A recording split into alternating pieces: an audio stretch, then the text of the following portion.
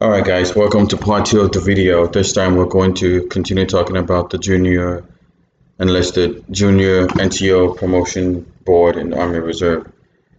So we're talking about the document you need for that packet, and we listed all 13 of them. This video we're going to focus on just number 1, the promotion packet composition election form. This is what it looks like. You can find this form on the Army Publishing Directorate's website.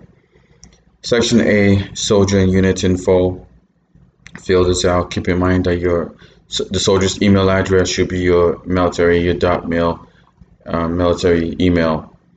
You put your UIC, your unit, your OFTS command.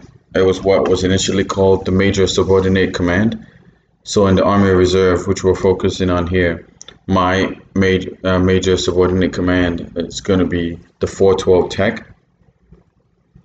The 412 Theater Engineer Command. So find out what yours is and put it there. Command Governing Board, you can leave that blank. Your unit point of contact in the Army Reserve most likely will be your UA. Put his or her phone. And just scroll down section B and initial the ones that apply to you. The ones that don't apply to you, just put non-applicable and A. So DA Form 3355, you're definitely going to have to initial that because that's the document that works your promotion point. So you're going to come onto that. Your official DA photo, remember from the last video I said it's not required for the junior promotion board, but if you have it, it looks great. Section B, your ARB or your SRB, you put it there, make sure it's updated. Anyway, you could just go through all these and the ones that apply to you, like I said, initial. If it doesn't apply to you, put NA and just move on. If you mobilize, you initial here. Let's see what else is important. Proof of civilian education. If you're seeking promotion to sergeant and staff sergeant, which is junior NCOs, which are junior NCO positions, proof of civilian education can include unofficial transcripts. So keep in mind to get promotion points, like I said. So you could provide the unofficial transcripts here for the junior NCO. Senior NCOs, we're not going to get into that, but pretty much you just complete your highest level. So if you have a master's degree, all you're going to put is the certificate for the master's. You don't have to show like your associates or your bachelor's. If you have a security clearance, you put it there. If not, you put non-applicable. NCO. Well, if you're a specialist seeking promotion to sergeant, you're not going to have an NCO, so you put non-applicable. If you're a sergeant seeking promotion to staff sergeant, you put in your NCO. As you see here, it says must include at a minimum the last 5. Well, if you've only been a sergeant for a year or 2 years, you don't have 5 NCO, so put the ones you have. Military academic reports, which are your DA 1059s, which are the forms you get after military courses like BLC, ALC. And include them there. If you have them, definitely initial. Also, certificate of training from military correspondent courses, like I mentioned in the previous video. JKO,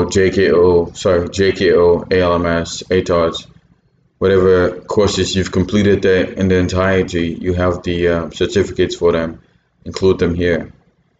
And as far as the courses that give you corresponding points, you could go to the JKO's website and find out what points give you DL credit, which DL is distributed learning. So not every course gives you points. You could also find that out on HRC's website. Next, you put your military awards and letters of commendation, letters of appreciation, letters of achievement. Sorry, certificates of achievement, certificates of appreciation. Put them in there. If you're mobilized, you'll fill out this area. If not, you'll put non-applicable. If you're a mil tech, exactly. If this you read and you initial. Now this is the next important part, your preferences. So for me, I live in Miami. I put a mileage of 350. I was willing to travel up to 350 miles. So for Miami, that puts me around Jacksonville or to Tallahassee. So Miami is the furthest south, so you can only go north from there. So for me, I'm willing to travel as far south as far north as Tallahassee and Jacksonville. I'm not going to go to Georgia. It's all your preference. I know a guy who put 50 points, you know. You could put 100, you could put 120, you could put 1,000, depending on how far you're willing to travel. Just keep in mind that the farther you're willing to travel, the more positions are going to be open to you. And in the Army Reserve, you get promoted based on slots, based on availability. So just keep that in mind. Read through initial, the one that applies to you, the one that does not apply to you, NA, as usual. Now this is another important part, drill sergeant. So this section says you're willing to apply to positions to require additional training, such as drill sergeant or instructor. So what I put in my packet at the time was instructor. Instructor includes the SGLs, the BLC, or the AIT instructors when you went for AIT. So I think an instructor is SQIH, if I'm not mistaken. Yeah, so fill this out, initial here and here, just to express your interest in that position. And scroll down, initial the ones that apply to you, print your name. Don't sign until the very end, because once you sign with your CAC, it's going to lock out the document. So make sure you've completed everything before you sign it. Scroll down. If you got a waiver, you put that. If not, NA. If this applies to you, initial. Your record custodian is either your UA or, not your UA, your HR specialist, or your S1. Have them review everything. They'll print and sign.